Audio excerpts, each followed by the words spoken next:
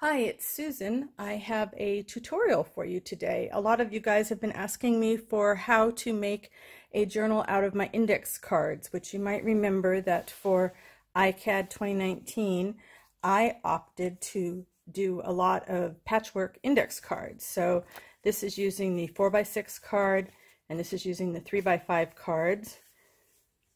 And I just did patchwork with them and then stitched all over the place, and then I went back and added lace, and then I made them into journals. And so here are a couple of the journals that I have made. I've since changed the method of binding, but little charm, we've got my patchwork. This one's got a lace on the back. It's got a pocket in the front and a pocket in the back, and then just some plain paper. And then these are done with a simple single hole ribbon binding. That's one. And you can also do your patchworks with papers, and that works out great for using up your scraps of paper. This came out really neat. It somehow, even though it's all still paper, it just sort of changes the texture. And you've got a pocket and some pages. So how do we get started? Well, the patchworks for me are just a really fun thing to do while I'm watching TV. I will just start gluing the patchworks down onto an index card. This tutorial is going to be using the 4x6 cards because it's the easiest to make. You only have to cut the paper once when you put it in. So I just start off, I've got a 4x6 card. Now you can, some of the cards, you may have heard me talk about this before, you can put a padding on it and gives it kind of like a quilted feel, but you don't have to. It comes out just fine if you don't do that. So I have my card, and I just sort of use a glue stick to kind of stick things down all over the place. Now you could use some heat and bond. I just, like I said, this is a TV activity. It's pretty easy for me to sit here and do that. And then I go around and I zigzag all over the place. And you can do it that way with a zigzag, or you can just kind of, if you can see here, I have just sort of crazy quilted, free motion quilted. Even though I don't have a free motion machine, you can still, turn your card around while you're sewing and get that same effect. And this sort of a free motion effect is a lot nicer if you have a little bit of padding underneath it. So first, I just glue things down however I want my patchwork. Then I zigzag all around them. And then I add a few pieces of lace just to dress them up. Okay? Then I had to decide what kind of a form I was going to use, a base, for everything. And I had a whole bunch of Pendaflex folders, so that works. Old file folders work. Smithsonian magazine that I get is like a really big oversized magazine, and the covers are a nice heavy weight. That's a nice thing. She can still sew over it. So I cut my folders, and what I try to do is make sure you fold. If I want my pocket, I want to fold that before I'm going to put my fabric on it, because it's a lot harder to find out where I want to, have my pockets. Let's see, where'd my other one go? Show you. So if you have your pocket here, it's a lot harder to figure out where to make that fold once you have all the fabric on it. So what I do before I start to cover it is I take my card that I'm going to use. I leave a little bit of space here for the way it's going to bulk up when you put the fabric or put the inside papers in, and then I just kind of fold up a little bit. I actually want to give it a little bit more room there, just to kind of have an idea. All right. Then on that fold, I'm going to go the other way. I know my pocket's going to go inside, and I'm just going to double check, make sure I've got enough room there. I'm going to have enough room to do this all the way around. So I'm going to crease that one down, and then I'm just going to fold that up that way. And now I know once this is covered with fabric on both sides, then I can fold my pockets in, and I'm going to fold my journal over, and that's going to be good. Now I happen to put the index card part on last. You can certainly sew it to the fabric ahead of time, but here's what I do. After I've got my folds on here, I have my material cut for my inside. Okay, so my folds are here. I know this is where it's going to fold in. And I go around with a straight stitch just at the edge. See, just at the edge there. And what that does is gives me a little bit of a line to follow when I put my other cover on. All right, so then I'm going to take my outside cover piece of material, and because I want to stitch it all around here, but I'm not going to be able to see my line, I put a little bit of glue stick on this to hold it down. And then when I flip this over, I just use my straight line that I had already stitched as a guideline to go around that with my zigzag. Okay, so now I want to do the pockets and the closure. And I thought about how I wanted to do the closure on these. And usually what I do on my journals is I have some kind of a way of either attaching it at the flaps or at the side, and then I tie it across the center. I wanted to do something a little different this time. So what I want to do is have it come up through the pocket, and then I can tie it like this up here. It's a little uneven. Let's see. So we're going to be a bit like this. I can make the bow prettier when I'm done. And then my little index card's going to be here, like so. All right. Now remember, you don't have to do what I'm going to do, which is to glue the index card on later. You could go ahead and sew this on to your front cover before you attach it to here. I just didn't do that. I'm going to do the gluing because I've got to do some sewing onto this as well. So my sari silk is about 30 inches long for the 4x6 journals. That's something that works for me. Your mileage might vary. All those wonderful little silk threads, I love them.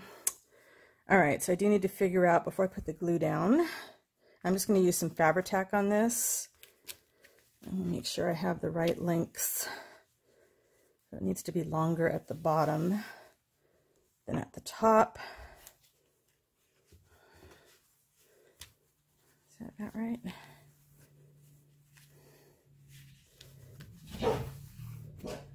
I hear Zoe waking up from her nap and saying hello. All right, I think that's going to work. So hopefully Fabri-Tac. There. There.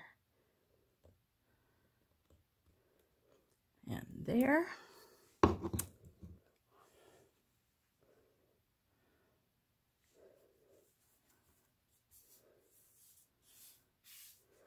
And maybe just so stuff doesn't get caught underneath there, depending on what you're putting in your pocket. Just a little bit of Fabri-Tac at the outside edge.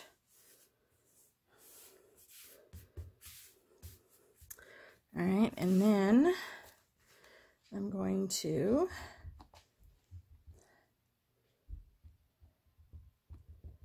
glue the sides.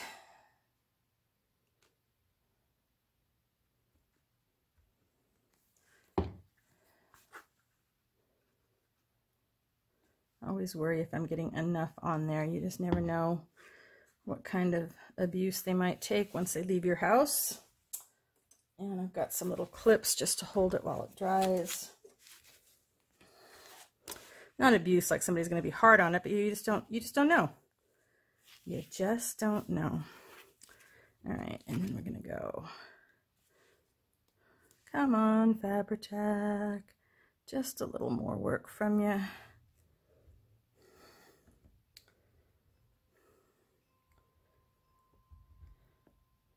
These have just really become almost a meditation for me, making these patchworks. So I was really pleased to be able to come up with a simple journal to use them up with, and then that's turned into a really big project since I got an order for 60 of these little journals.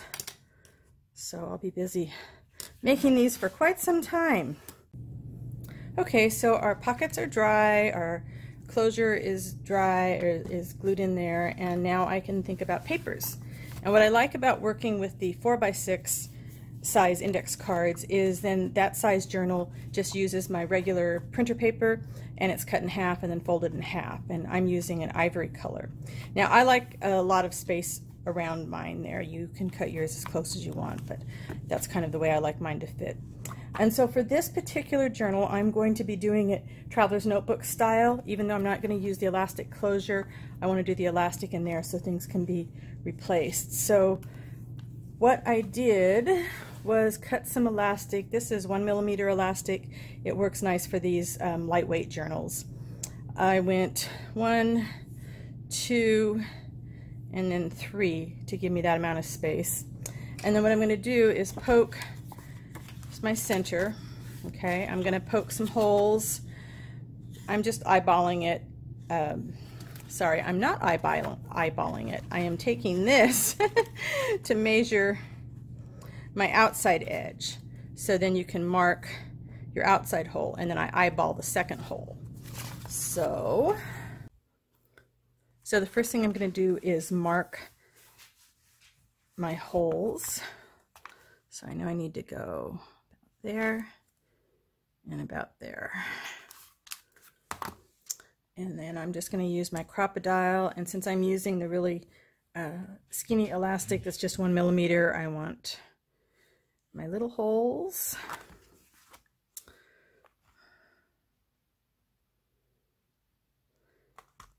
And then I'm just going to eyeball going in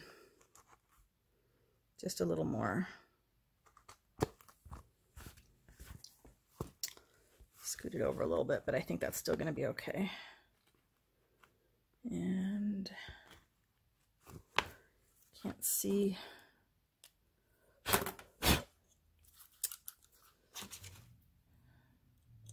There, now I can see my hole. All right, and then we want to do one more right there, and then I'm just going to go forward a little there. Okay, and then make sure through the holes. The fabric's got all those little wonderful threads. Probably would be a good idea to put some fray check around there. And then I'm going to start with the lower hole on this side, and then I'm going to come back through the other side. So I've got a little tail here. I'm going to do the same thing here. And I've got some brown elastic coming tomorrow, so I'll swap that out for this black out for the brown on this one. All right, that's your center. And then you want to get it snug, because otherwise your pages are going to slip all over the place. I'm gonna call that pretty good there. But because I know I'm going to swap it out, I'm only going to do a double knot, so that I can untie this and replace it with the other color elastic. Okay, and then you've got your paper, and you can, this is just in one signature, and I'm going to go not behind here, I'm going to go between these two holes, because we did a tall hole and then a shorter hole to hold these in there. And this is also a time if you decide you want this to be even tighter, then you can untie your knot and tie it even tighter. Oops, I did that backwards.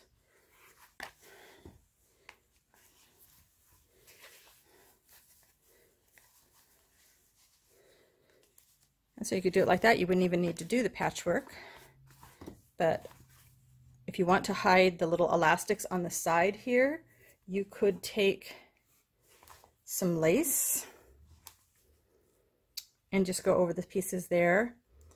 Do I have any fabric? I've got some little fabric here. So you could do a little piece of fabric here on each side there, like a little hinge. I'm just going to leave it. And then take your index card, decide where you're going to want that on the cover. So I'm going to get some Fabri-Tac.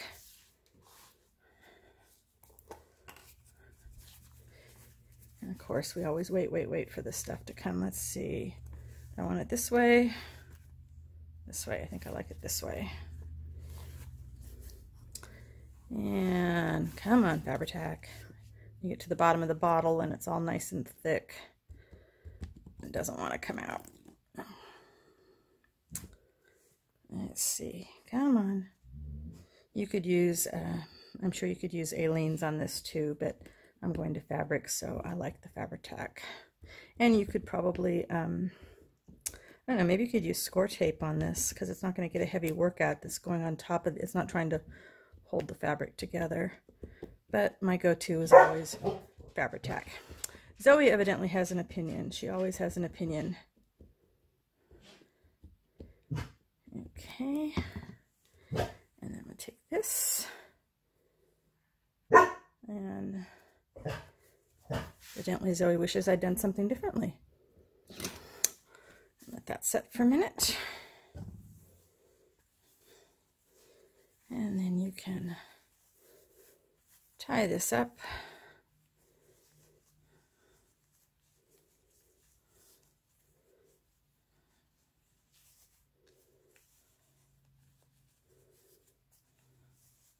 Like so.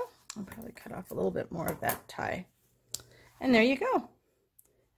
There is a journal that started off as a 4x6 index card with some patchworks. You can see just a little bit of the elastic there. And of course, you know, if you wanted to make this a traditional traveler's notebook, you would add another hole here in the center and you would make your closure that way. But I wanted to dress it up a little bit with the sari silk. And you've got it here. You've got a pocket. You've got your pages. You got another pocket. There you go. If you have any questions, leave them down in the comments for me, and I will see you next time. Thanks so much for watching. Bye for now.